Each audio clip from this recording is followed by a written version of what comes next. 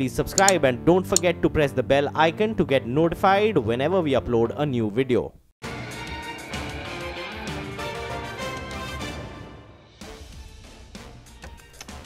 Hi there, good afternoon. You're watching Your Stocks. I'm Mangla Malu. With me is Sumera Abdi. Sumera, good afternoon. Looks like a very good afternoon for our markets because as we speak, the Nifty, the Sensex, as well as the mid-caps, as well as the Nifty Bank, all the four frontline indices are at the high point of the day. Earlier today, we were being dragged lower by a lot of these oil marketing companies. They've turned around. So the oil and gas index is actually at the high point of the day.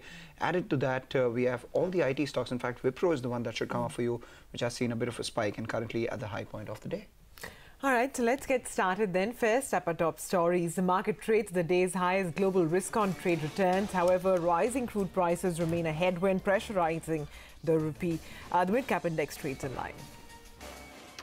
Elevated slippages expected to bear down on ICICI Bank's earnings this quarter. The street watches for any management-related changes. Bond yields fall as the Reserve Bank announces a surprise buyback of bonds worth 10,000 crores. NBFC stocks and PSU banks cheer. Pharma stocks, they are the worst performing in trade, led by big losses in Lupin and Dr. Reddy's. From the broader markets, Wockhardt takes it on the chin after posting another quarter of losses. All right, just keep an eye out on the markets. Bharat Forge is the one which is currently moved to the high point of the day. Along with that, we have Voltas too, which is moved to the high point of the day. And one of those companies, Sanvadia Agro Oils, they've released their results. And along with that, there is a board approval raising up to 400 crores for capex. It will be very interesting to see what they go ahead and do with this capex, given the sort of rally that we've seen on that stock itself. And Sun TV, that one's moved too from the broader markets, along with DCB Bank, which is closer to the high point of the day. And as we speak, a couple of stocks which are hitting the lows of the day as we speak. Bharti Infratel, that one should come up for you. Bharti Infratel currently is sitting at the low point of the day. We're awaiting numbers come by from ICICI Bank. That will be happening later in today's day after the markets end. But currently, ICICI Bank is at the high point of the day ahead of those numbers. Management-related changes is something that the street will be watching out for. Yeah, if at all. If at all. On the agenda. Yeah. All right, the company in focus now is Reliance Infrastructure. They've proposed to build the Bandra Sea Link with Astaldin in 5 years. Lalit Jalan, the CEO of the company, now joins us on the telephone line with more on the contours of this plan. Mr. Jalan, good afternoon. To begin with, could you talk about what's your stake in the JV, what's the timeline, when will construction begin, what will be the revenue contribution and so on? Good afternoon and thank you for having me on the call. So this is the Bandra Sea Link. It's one of the largest urban infra projects in India. It's a 17.2 kilometer sea link with 4 outlets connecting to the mainland between Bandra and Versova. The timeline for the project is 60 months from letter of award, which is on Saturday. And we have already started the pre-work. And immediately after monsoon, we will start work on the construction. And we expect to finish the project ahead of the schedule of 60 months, which has been given to us. The total revenue of the project over the next 4 years, 4.5 years, will be 7,000 crores. And this will be straight EPC revenue for us. So what did you say, Mr. Jalan? Your stake in the joint venture was? It's a 50-50 joint venture with Astaldi of Italy. Astaldi is one of world's largest EPC contractors. It's the third largest bridge contractor with a revenue in excess of 3 billion euros. Okay, we have a researcher, Anisha Jain, also joining in. Anisha, go ahead. Thank you, Mr. Jalan, for speaking with us. The first up, I wanted to understand regarding the infrastructure business. Your order book is burgeoning at around 20,000 odd crores. You are getting orders right from the power business, the road business, railways. Where do you see the strongest outlook coming from, and where's the demand? How's the demand looking like? Yeah, so with the current order, our order book moves up to 27,000 crores. And we see we have orders over the last year and a half. We have taken orders in the power sector, including the nuclear power sector. We have got the award from NPCIL. We have also got an award from NTPC for the fluidized gas defibrillator. In the transportation sector, we have won awards in metros, railways, roads, and in heavy civil, we have won awards in tunnels and mega infra projects like this, Bandra Sea Link. We find, given the current situation of the private sector in the infra space, we see huge demand for EPC orders. In fact, between mainly Government of India projects and big state projects, we see almost 300,000 crores worth of contracts being given out year after year, and these will be across these spaces. Okay. So the other thing that I wanted to check with you was regarding the deal that you had signed with Adani Group for the Mumbai power distribution business. Now, there were some concerns that the deal might not go through given there were some red flags raised regarding the power tariff hikes. Can you tell us if you've got the approval from MERC or the Mumbai Electricity Board, and have you received any cash consideration for the transaction? Yeah, so I'm saying let's just focus on the EPC business for this call, and we will have a separate time. We can discuss the Adani transaction and any other thing that you might wish on a separate call. But since you have asked the question, the deal is totally on track, and we expect to close it in the first quarter. So the other thing that I wanted to check regarding the infrastructure business was that there was a plan to bring in the InvIT. It was filed last year as well. Has that plan been shelved? Because we haven't heard any update regarding that. No, on the InvIT, what has happened is that the market has not appreciated the product. Okay. So if you see the existing InvITs which are listed are selling substantially discount to the value at which they had given out. So we have shelved the idea of the InvIT. So, sir, what are you doing now? Are you looking to sell these assets on a piecemeal basis? What are you doing to bring down your debt? Because you have been talking about getting to zero level when it comes to the net debt.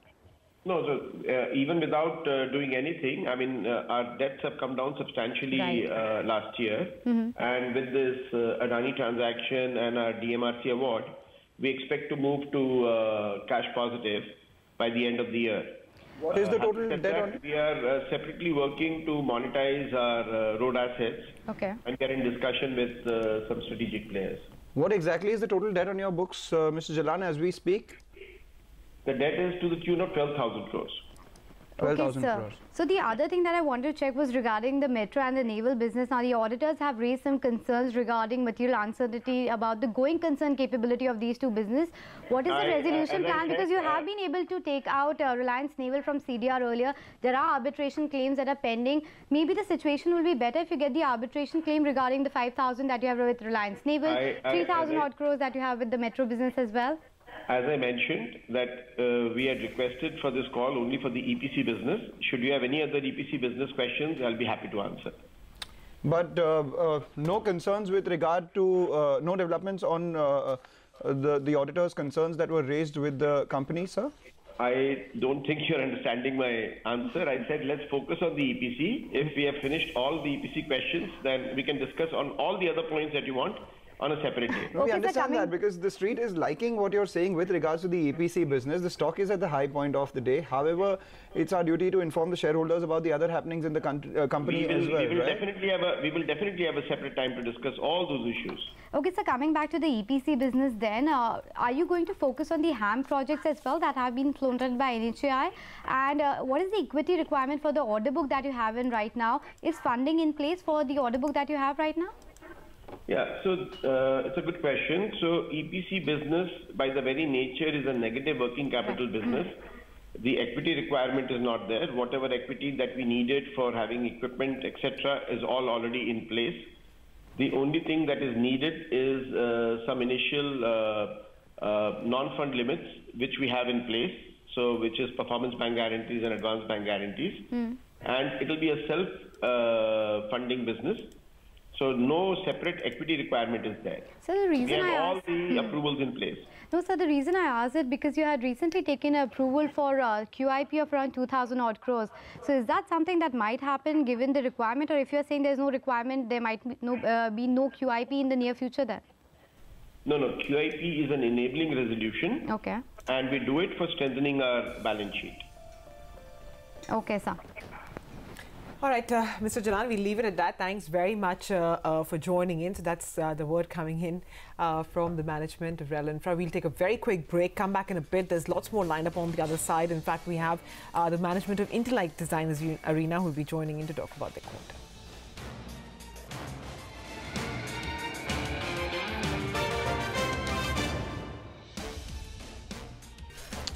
Hi, welcome back. You're watching Your Stocks. Well, we have our two experts now joining in, Gaurang Shah and Prakash Gaba, join in to answer all the queries that are being sent in by our viewers. Gentlemen, apologies for keeping you waiting. Our query comes in from Bhumika C, who writes to us from Madhya Pradesh. She says she holds 265 shares of ICICI Bank, which she has bought at 300 rupees about 4 months back. She's a long-term investor and wants to know whether to hold or to book out. So she's making a bit of a loss right now. Remember, ICICI Bank also reports earnings this evening. So let me first get Gaurang in on this. Gaurang, for somebody who's making just a tad bit of a loss, actually nothing worrying at this point, what would the advice be, especially ahead of numbers, I mean, in a quarter, which could turn out to be very, very crucial for the bank? Thank you, Sumira, and good afternoon to all of you all. Well, it's interesting to see the stock holding up in the green, to be very honest, given the kind of news flows that we've had in the recent past. And of course, more importantly, the numbers unfold possibly post-market this evening. Given the fact that she stayed invested despite this, turbulent times, we maintain a positive view from a long-term point of view. And to be very honest, I wouldn't be surprised if the numbers are as ugly as they are expected to be, given the kind of course, asset quality issues that the bank had to deal with. More importantly, Sumira, I don't know whether there is going to be any word on the leadership going forward from here on. But we maintain a positive view from a long-term point of view, and I would advise continue to hold. And just in case, if the numbers are much worse than what the street estimates, and if there is a downtick starting tomorrow morning, if she has got investable amount, I would advise her to even average as well. But again, have 1.5 year kind of time horizon. All right, 1.5 to 2 years kind of horizon looks good for ICICI Bank. That's about it. Thank you for that, Gaurang. But let's move on. We have Vinita M writing to us from Mumbai, holds 50 shares of Tata Coffee for the last 10 months at 162 rupees a piece. Medium-term investor wants to know whether to hold or sell. But Prakash, you know, Tata Coffee last year saw a huge rally. Then in the last 1 year, it is absolutely petered out, down about 30% from highs. What are the charts suggesting? I would hold now. Okay. Because I've seen a good move this month. This should continue. It's up. I mean, it's taken a support at a good support zone. I think it can go up to 160-65. So if she wants to edge, she can edit here as well. I think it's going up. All right, thanks very much for your quick take on that. The next stock on our radar now is Intellect Design Arena. The company has posted a good set of earnings this quarter.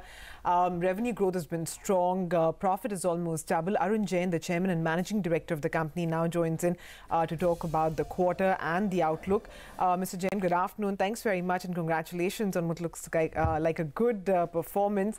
To begin with, let's talk about your dollar revenue outlook for FY19, because between FY17 and 18, we've seen a substantial jump over there. Is that a trajectory that you think you could continue with? Yeah, I think I'm speaking to CNBC, an investor from last 12 quarters since we started our public listed journey on CNBC. We designed the company for predictability, sustainability, and profitability. Yes, it required a huge amount of investment upfront, which investor didn't like in the beginning. But now we are showing 28% quarter-on-quarter growth on revenue in dollar terms. And even CAGR over the 3 years is over 21%, maybe one of the top few companies in IT space having a 3-year CAGR of 21%. So this trajectory, I think, will continue. That's what we have a confidence that we should be able to sustain unless some international event happen. All right, just hang in there. We have numbers from Dwarikesh Sugar, company posting a loss as against a profit. That was something which was expected given the way sugar prices have moved, and the stock has also corrected a goodish bit from the highs. So currently seeing some bit of extension of that selling, currently closer to the lower end of today's trading session. Let's get back with our discussion with Intellect Design Arena. You spoke about predictability, sustainability, and profitability. Good to see that on the bottom line, the company has turned profitable. So my question is with regards to your operational performance. You have shown an improvement in your EBITDA. From a loss, it's turned profitable, but it's still single-digit margins as against the other mid-cap IT companies which do post double-digit margins. So now that the improvement has come by, double-digit margins expected in FY19 and 20? Sure, I think we should expect double-digit margins in 18-19. Now our new revenues, we mentioned more than 50% should come to the 50 to 60% should come to the bottom line. So the growth will translate into profitability much better. So if you look at it last year, the total revenue growth was 173 crore, out of which 103 crore came into the bottom line. Close to 60% of the 173 crore has come to the bottom line. And I think that's where the bottom line improvement will happen. But for the investor, I would still see that our dominance in 4 markets where our exposure to advanced market is 50% and 50% coming from the growth market. I think that's a potential for our growth, and 14 product and most comprehensive product, which is a destination product in fintech space. And these are the 2 things which is driving our acceleration to look at it almost like 24% growth year on year since last year. Okay. Mr. Jain, operationally, how much more headroom do you have? And could you also talk a little bit about what has been the impact of Ind AS accounting?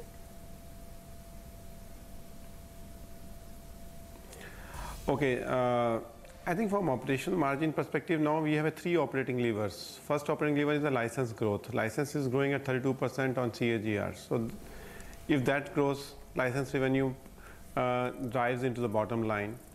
Second piece of operating leverage is my sales S&M cost are almost close to constant in absolute terms over the last 6 quarters. So then it's not expected to rise except the sales and marketing commissions, which can be increasing the cost. And third lever is my R&D, G&A, all other lines are almost constant now. So everything is driving back to the bottom lines, and my license price also keep on increasing because per deal price has moved from 1.5 crore to 3.8 crore per deal, which we are doing it. So that's a overall operating lever landscape which will drive in 18-19 and 19-20. The second question on Indes, I think there could be a small we don't know as of now, since April 1st is the date on which we have to evaluate on Indes, and we mentioned to the investor, but it's not going to impact overall quality of the revenue. It's only a question of when, as per Indes, we can account as a revenue recognition versus what we can't. So overall, of a growth perspective, we don't see any difference in Indes. Right. Mr. Jain, I'm looking at your order book. It's close to around 1,050 crores. And additionally, you've also said there are 32 clients, high value active pursuits. If you just take a look at the numbers, 50 crore, 30 crore, 20 crore, and a bare minimum should be around close to around 900 crores in terms of the pursuits that you're making. That's as much as your order book right now. How much do you expect to convert from these pursuits? So if you observe in last 4 quarters since we published these destiny deals and active pursuits, these are we are converting 3 deals last quarter we closed, and every quarter we are closing 2 or 3 deals. So typically in these large pursuits, 4 to 5 decisions happen every quarter, and last quarter we won 3 and we lost 1. So if you go on that trajectory, we are looking, can we increase 3 to 4? And it can give a substantial improvement over there. But 3 to 4 is a per quarter closure. So 80% of these pursuits, if we see them through, say 750, 760 crore worth revenue coming in from them? Over the period of time. So some of the pursuits fall it off because customer takes longer time to decide. So these are the larger deals, where transformational deals. So all the 32 may not come through in the year itself.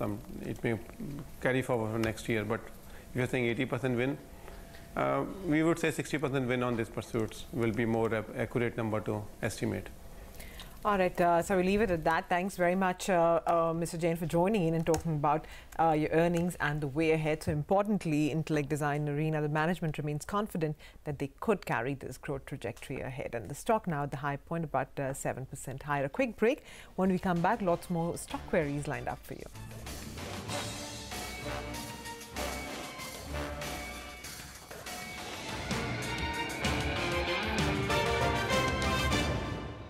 Well, closing in on that 10,700 mark for the Nifty, and that one's being led by the big boy Reliance. That one should come up for you. That one's at the high point of the day, leading that last bit of gain on the Nifty itself, perhaps closing in on that 10,700 mark.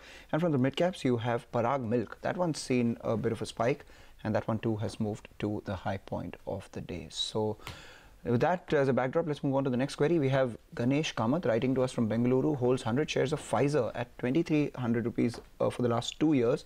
Long-term investor wants to know whether to hold or sell. Gaurang, your view on Pfizer? Not a stock that we talk about very often, but he's making 200 rupees a piece. Well, Mangalam, we had covered this stock very, very long back, and these stocks, I think you should just continue to hold on to your portfolio for many, many years. Of course, not a very liquid counter, but kind of business and product profile and earnings. Well, I think with a 4-year, 5-year, 6-year time horizon, your wealth will definitely grow at a much more faster rate. So continue to hold on. Prakash, what's your take? I think I like the structure. Structurally is positive stock, looks good, seen a good support closer to around 1900 zone, seen a good up move, and a consolidation around 210 zones. I think it's heading up. All-time high is 2,700. Looks like even that would be crossed. So hold on for long term. All right, on that note, we'll wrap up then on your stocks. Do remember to log on to cnbctv18.com. Send us your queries. We'll address them. For now, quick break. Closing bell up next.